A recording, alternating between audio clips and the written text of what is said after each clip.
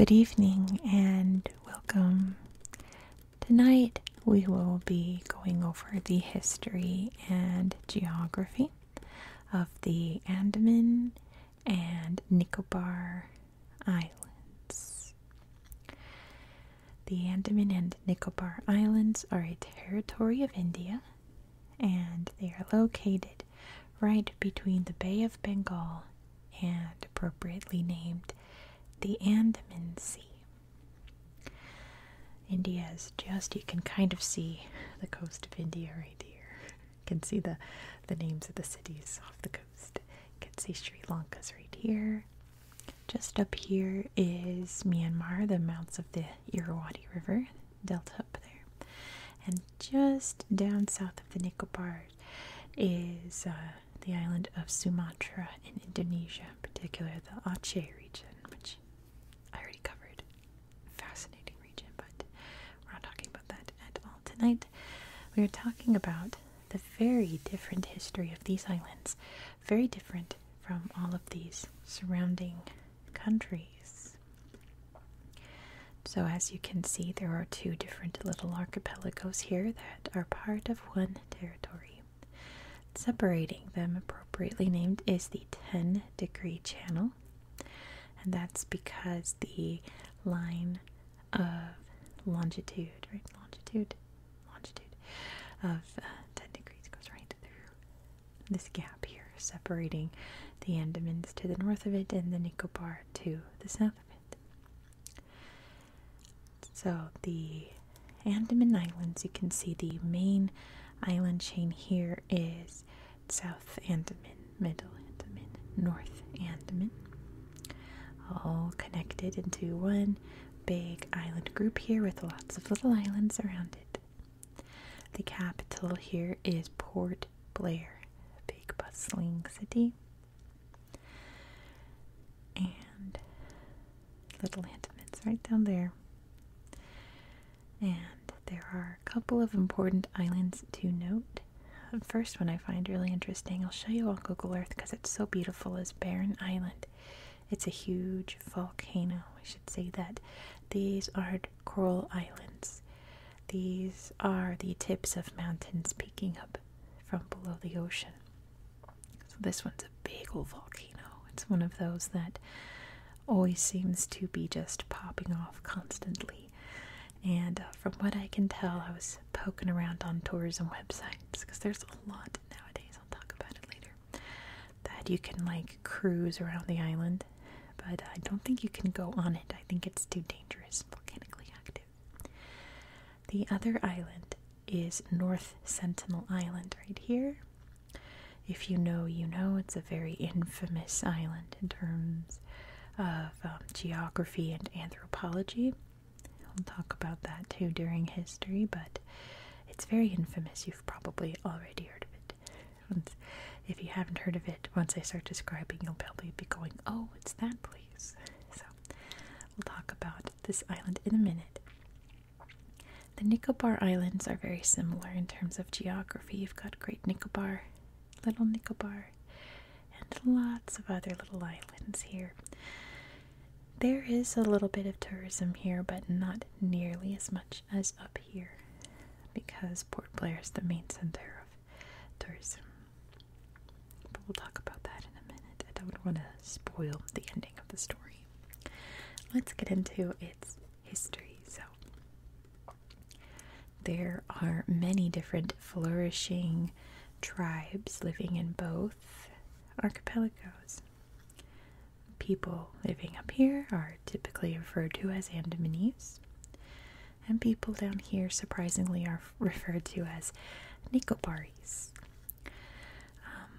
Cultures are similar in that most of them never really progressed past the Iron Age. Very primitive hunter-gatherer lifestyle, very like jungle-y, tribal-y kind of cultures with some interrelated languages. They had some contact with other powers around them. The Chola Empire in southern India had a couple of little hideouts in the Andamans. They had contact with the many different kingdoms and empires down in what's now Indonesia.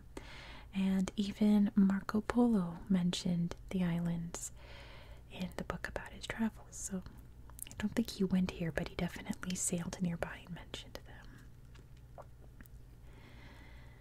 In 1756, Nicobar archipelago here became a Danish colony, with Denmark having a moment like, well, we're gonna form our own East India Company and snatch up what we can, and they snatched up these islands, but it was very, very unsuccessful. They kept quitting any kind of development here due to malaria, and trying again after a couple of years, and then quitting and trying again and quitting. So eventually they quit for good in 1848 when they sold the islands to the British.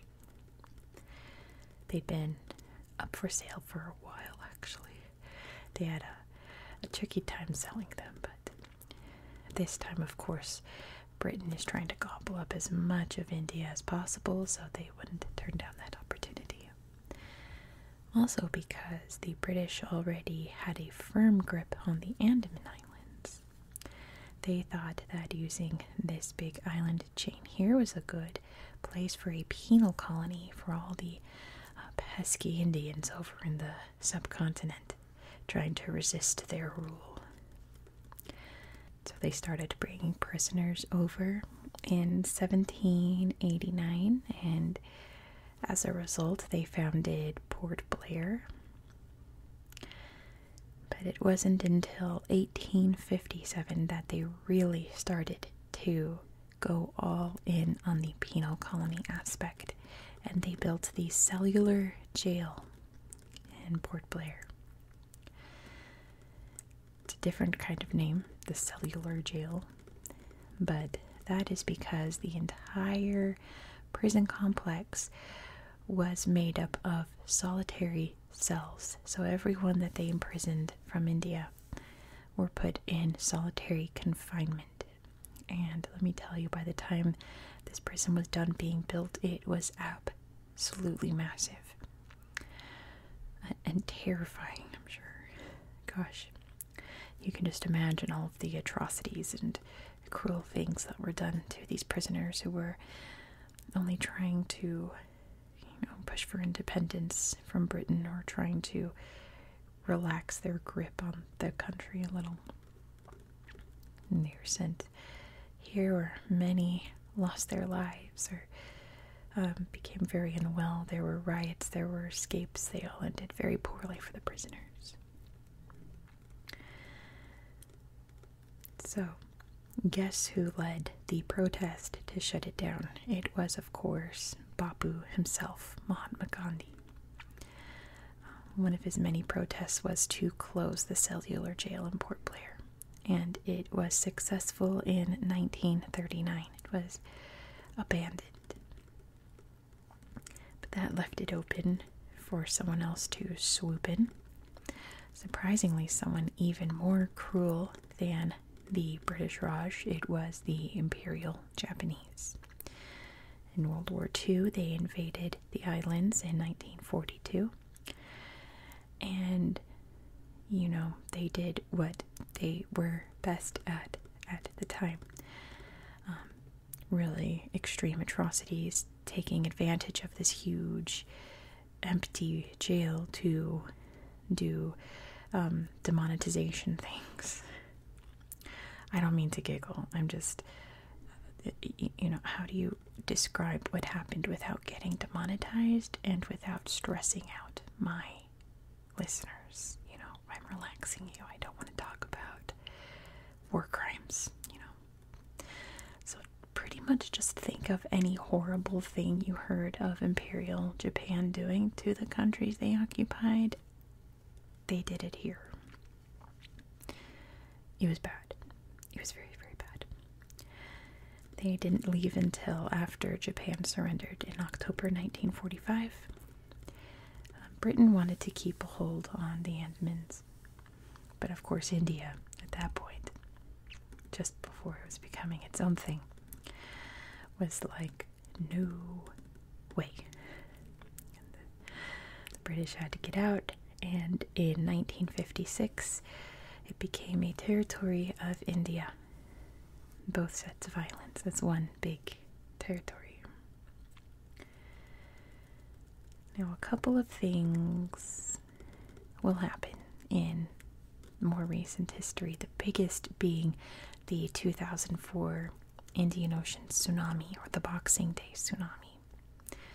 Devastated this entire area of coastal regions and islands, and the Nicobar and Andamans were no exception. Some islands were completely covered by the tsunami. A lot of the coastal regions were absolutely destroyed. Port Blair was wrecked. But here's one thing that came of it. At the time, the Indian government, I think it started with the British, but the Indians picked right up where they left off. They were assimilating the main indigenous culture of the Andaman Islands here, trying to, modernize them, making them live in homes, have modern customs, live modern lifestyles, learn their languages, all of the above, And here on the islands, they're known as the Jawara, but there are many all throughout the islands here. Especially in the Nicobars, there's lots of different cultures there. And it was, as you can imagine, going extremely poorly for these indigenous peoples, just trying to live their lives. They were dying rapidly, mainly of diseases brought by all of these people coming to their islands and building all of these Western-style buildings. And they were not doing well. I know the Indian government was worried about some of these tribes going extinct. But the 2004 tsunami destroyed all of the Jarawa houses that had been built in Port Blair. The Jarawa, when they saw the ocean receding from the beaches, knew exactly what was happening, and they all fled inland. And from what I understand, they had like a 99% survival rate because they knew exactly what to do, So all of their homes here that had been built for them had been destroyed, so they just stayed in the interior. And the Indian government has accepted that and said, listen, I think they're still technically Indian citizens, but they have their own special rights. They are going to live their lifestyle in the interior. People aren't allowed to bother them. You're not allowed to go up and see them. You're not allowed to photograph them, interact with them significantly. I was reading a New York Times article, New York Times, where the guy who wrote it saw some Jarawas crossing by in the woods with a pig they had killed, and they made eye contact for 2 seconds. And he was like, it was the greatest part of the trip to see these people, but you're not allowed to treat it as a human zoo, You just have to leave these people alone. They tried for a good 200 years to assimilate these cultures, and it failed worse and worse as the years went on. So they legally have the right to live their indigenous lives in the interior, not near the coast where all of the cities and things are. Another important thing that I mentioned before and have been mentioning is the tourism industry has exploded in Port Blair in the past 10 years or so. It's a massive industry. I was looking through it. They have apps. There's one island here. Havelock Island is their colonizer name. They've been changing it. They've been slowly but surely changing all the names of the islands from their colonizer names, named after various white, oppressive British men, to more indigenous names. But that island has its own app that I guess you download and book your scuba diving expeditions through. It's a massive industry. They have all kinds of tourist activities to do in Port Blair, from, of course, the beaches scuba diving, like I said, lots of things to see in town, like museums, dining, etc., and lots of cruises out to the various islands. And like I said before, the Nicobar Islands have a bit of a tourism industry, but it's absolutely nothing compared to up here. It's night and day, to be honest. You can cruise down and see them, but you're just going to beaches that, for the most part, are untouched, which is fun. But it's not touristy, you know. It's not gimmicky. You can't buy tchotchkes there. Lastly, it's time to talk about North Sentinel Island, speaking of tourism. So, as mainly the British were going island by island, asserting their dominance, they had some troubles on North Sentinel Island because the indigenous people here were different from the rest. They spoke a different language, and they were very tribal, from what we can tell. Hunter-gatherer, bows and arrows and spears and canoes and things. And contact with them has been very off and on throughout the years. There's been times when people come in peace with coconuts and goods to give them, and the Sentinelese, they're known as, are very accepting and excited. And there's times where people come to learn about the cultures and they're extremely violent, and they throw spears and shoot arrows at the people and threaten them. There was a very harrowing moment where a Chinese ship got stuck on the coral around the island, and the Sentinelese were trying to invade their ship, which sounds like a horror movie to me. But everyone on the ship was rescued, and slowly but surely the ship had to be broken down, and the Sentinelese weren't, for the most part, weren't too pleased about people coming to their territory. And there's one moment recently where a Christian missionary had the idea to come here and convert people, and he wound up being unalived by the Sentinelese. There's been a couple of people that they've taken out and have kept their bodies. We can't recover them. So the Indian government has forbade anyone from approaching and especially contacting the people of this island. Strictly forbidden. One, because you could be unalived by them, and two, because they don't want what happened to the Sentinelese. Did I say that wrong? They don't want what happened to the people of the other islands to happen to the Sentinelese. I said it backwards. They don't want these people to be decimated by disease. They don't want them to be forced to westernize, etc., etc. They are left alone.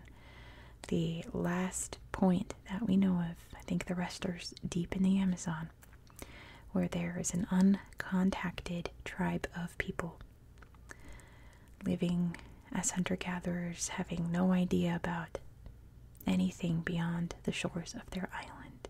No concept of anything other than the airplanes and ships and things that they've seen. There's a famous photograph of I think it was a helicopter, or some kind of aircraft flew over after the tsunami just to see if there were any signs of life, and a hunter came out and pointed his bow and arrow, ready to fire it at the aircraft. And it's a really striking photograph. But for the most part, that is the history of the Andaman and Nicobar Islands. Let me show you a couple of places on Google Earth. So a lot of these islands are just islands with forest, and there's not much to see on them, so I'll show you what I have found. I'm gonna slide this over so it's not really... Okay. So, let me zoom out a bit so you can see exactly where we are in the world. Here's the islands here. India. Oops. I've tapped on Telangana. Interesting. Southeast Asia, Malaysia, Indonesia here. And you can see how close Banda Aceh is to the Nicobar Islands over here. So let's start off in Port Blair. Here we go. The big bustling town, and lots of things pop up to do and see. Lots of museums. It's a cool museum here. Lots of little quaint beaches here. Let's look at Corbin's Cove. I know this is one of the big tourist beaches. Very typical tourist beach, right? Lots of activities, warm waters, food and water activities, sights to see, all the typical tourist stuff, like touristy, what do they call them? Dive restaurants, things like that. But then you can tour the cellular jail. You can see what's left of it. It branched out like this, and these were all rows of cells. Let's take a look. Of course, now it's a museum. They do all kinds of events. See all the jail cells there? Yeah, this is what it looked like in its heyday. All of these were cells for political prisoners. Look at that. It's so stark, and it's one of these places, like, if these walls could talk, but you can almost kind of feel that just misery and human suffering happened within these walls. Like, you can just feel it, you know. But now you just get to explore it yourself. There's one of the cells. Oh, it must have been horrific. Look, all lit up in the Indian colors. That's nice, I suppose. Yeah, they do all kinds of little light shows and things. Mostly to teach about the history of the jail. It's all very respectful from what I can tell.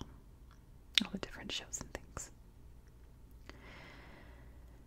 But yes, there's lots to see. There's some neat memorials over here. We'll look at the tsunami memorial. A little, in San Francisco we called it the Embarcadero, like the place along the sea where you stroll, and there's lots of modern art and memorials and what are these called? Like sea walls, I suppose, that you can walk out and look at the views of the ocean, things like that.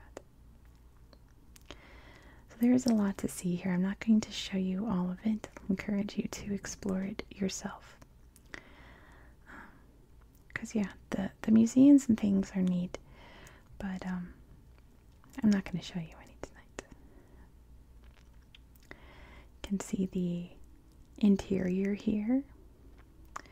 Where I know they delineated the Jawa Reserve, but I don't know if it's going to pop up.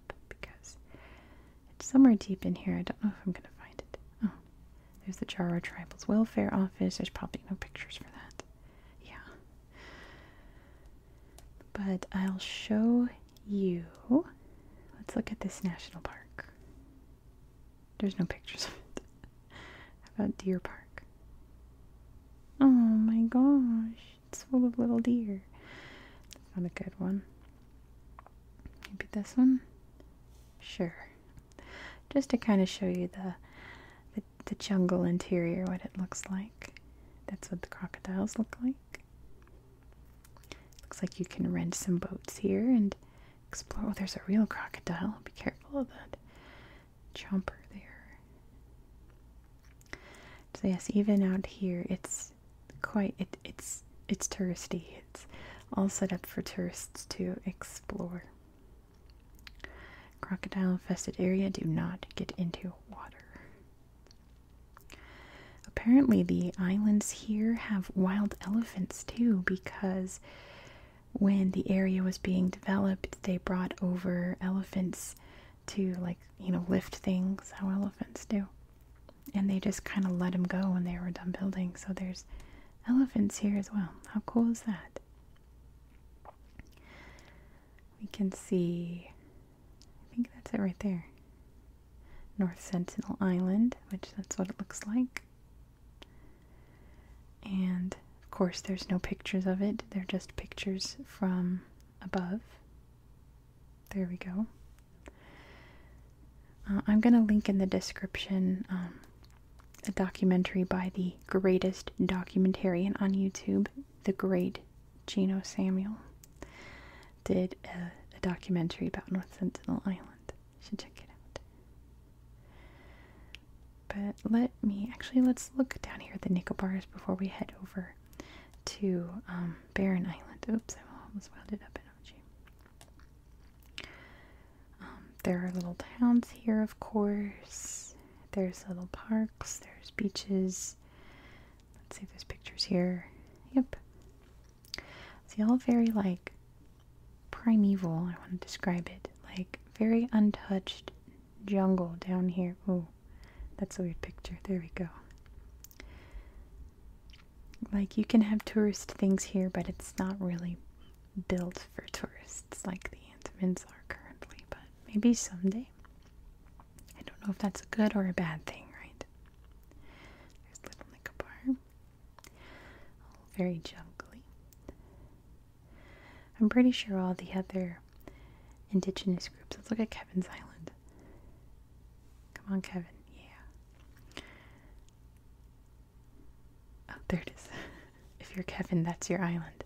Every Kevin can claim it. Comment below if you're a Kevin. But I forgot what I was saying. Yeah, is it a good or a bad thing that tourist stuff happens? So it's now Swaraj Dweep, it's officially called. But this is, let's find a picture, Havelock Island. It's been known until recently when they renamed it. But apparently everything here still says Havelock Island all over it. But this is the island with its own tourist app that you can book activities through. It's very pretty. Oopsie, welcome to Havelock. Lots of coral you can see underwater. And doggos on the beach. What was I looking at? There's a spot somewhere around here. Maybe it was this. I don't know. Where there was... Oh, there's the lighthouse of Lighthouse Point. Scuba diving lessons. Or just, snorkeling, I should say, not scuba. There's a difference. Canoeing. Where was it? Jet skiing. There was a spot that I found that was clearly set up for tourists to scuba dive who have never been scuba diving. Like, you would put on a big diving bell helmet and you would just go straight down and see all the coral and then just come straight up. It was somewhere around here. It looked really cute. Lots of little families enjoying going underwater like a real scuba diver. It was cute. Let's close it out by looking at Barren Island. Look at this guy. Like, you can see just how much this guy has blown its top with how much it's sunken in. And we can look at some smoky pictures while I close out the video for you. Thank you so much for watching. Froggo. If you enjoyed this style of content, please consider subscribing. This is an ongoing series on my channel, and next we are going to hop over the Bay of Bengal and see some of mainland India. So be sure to subscribe so you won't miss out. Ooh. I hope that you found this video relaxing and educational, and I hope that you have a good